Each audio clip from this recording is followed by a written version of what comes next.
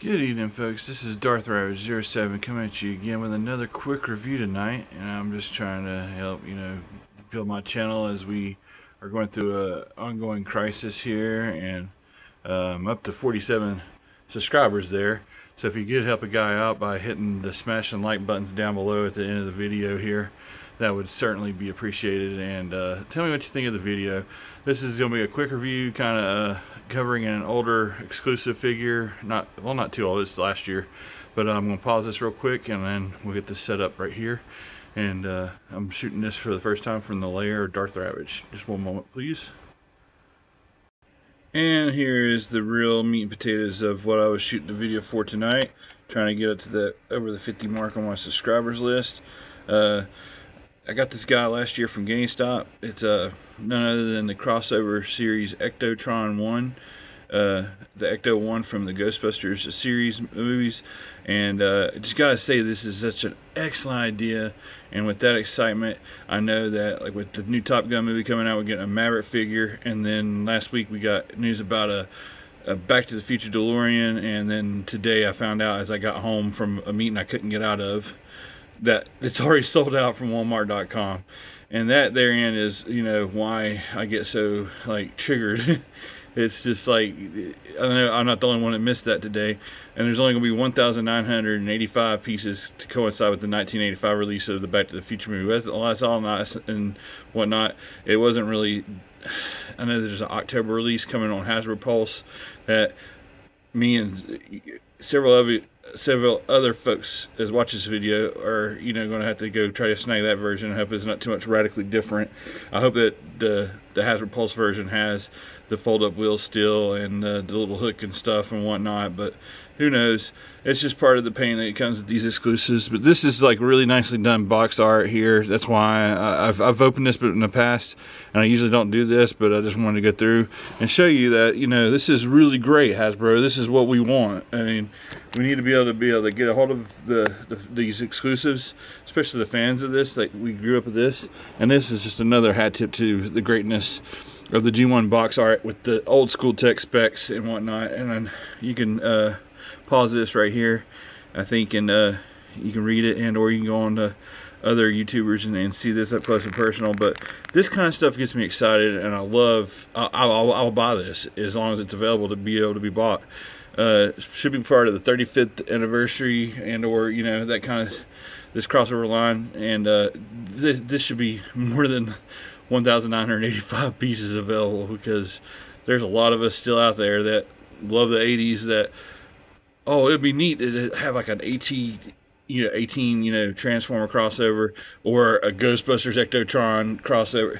This is a really great deal. Let's just not shortcut and shoot cells in the foot and keep people from getting a hold of this. With all that rambling said and whatnot, I'm gonna get this guy out of the box, go through the nice features of his car mode and the accessories he comes with, and really glad that they're doing these lines. Let's not make it as hard as today. I saw a lot of frustration with folks trying to obtain one, and I wasn't even at home to get into fun on that, and that's equally frustrating, because we all have obligations we gotta go do and take care of, especially in the midst of this crisis. And then try to, more importantly, we're better off than most, but we still are. We got a house payment that has to be paid every month, and so stuff has to be paid and done. And I've also got a Patreon, and we'll try to get it, the stuff banged out on it. So, and hopefully have people start following me on Patreon and pledging to some of my quick video reviews. But like I said, let me get this paused out of box and go through the features here of the figure itself. Thanks again for watching, and please like, subscribe if you haven't done so down below there. Hang on one second. And here is Ectotron out of box, and he comes with rubberized slammer here. Don't know if it'll pick up good here on the camera. Oh, there it goes. And really nice that they added slammer here to this release. And the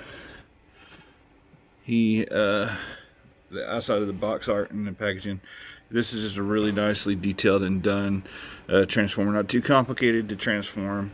He's got his white wall tires there. If you spin around to the front here, This hearse is probably one of the more famous hearses in all movie history, and I just think that's why this is such a great idea and opportunity for Hasbro to release these and release more of these in the future and get it right. You got Ecto 1 on the front there with his car. I didn't even notice that they had this on this side but didn't have it over here, so it's that kind of bugs me, but it is faithful to the movie and stuff. I love the symbol on the side of the car, and I like that they get some soft goods here, so maybe you won't tear it up when you go to do the transformation. I don't know why that's. Oh, that came unpegged, and that's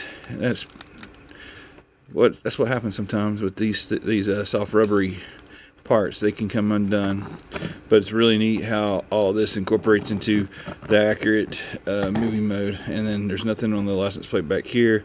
You can see the doors, the double doors, where they pull their Pronto packs and other equipment out of the back of the hearse Ecto 1. And one of the funnest Transformers I got last year. Just totally unexpected. I've always thought it'd be cool that they would do this, and now they're actually doing it. Let's just not shortchange the fans and exclusivity, like a certain amount of pieces. That, I mean, I heard there was website problems, and I heard that whenever it did come up, it was sold out. So it's frustrating on all parts.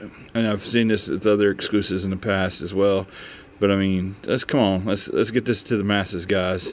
This should be a mass release. And anyway, I'm going to pause this and get him into his robot mode and show off all his little features there. Thanks again for watching, and we're going to pause. And like the Ray Parker Jr. song, "Bustin' makes me feel so good." It just was so great to get this guy in hand. As you can see up here in his face, we got some good details. He's got his mask from the movie, and then he's got his little badge there. I don't know if you can see it at all. Where's the hoot there? I'm trying to get into it there. It says Ectotron on his little name badge there on the chest. And zoom back out. And just a great overall package. He is G1 kibblelicious, like any G1 boxed Transformer should be. And the same goes with what I saw with the DeLorean a while ago. Here's the back side with the proton pack and the accompanying cords. And I like how it changes from going down the road to being an actual proton pack for Ectotron here. Love the white wall tires. And the little lights details there. It's really nicely done. The paint apps on mine are pretty awesome, and that's just a really nice thing. Went through a little bit of a snafu with my Skywarp in my 2-pack for Target exclusive. His shoulder was busted out of package, but this guy was great through and through. Loved being able to get a hold of this guy and the Slimer there. And I think that all of the other future crossovers should be able to get bought by the fans as well, instead of being cut off shy there.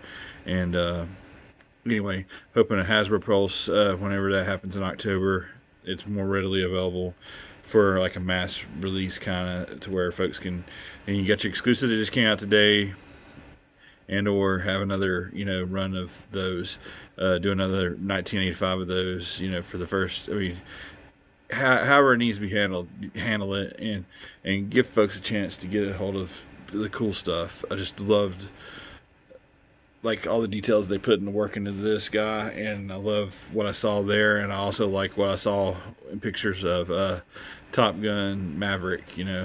Anyway, looking very forward to this crossover line, hoping that they do like A-Team and the other stuff from the 80s as well. There's a lot of really nice vehicles that this crossover line can keep going there, and have like a whole back catalog of the crossovers.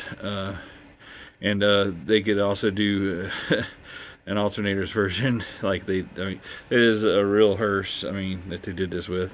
But anyway, guys, if you like this video, make sure to subscribe to my channel. It goes to help out us guys that are trying to support our families during this time of crisis. And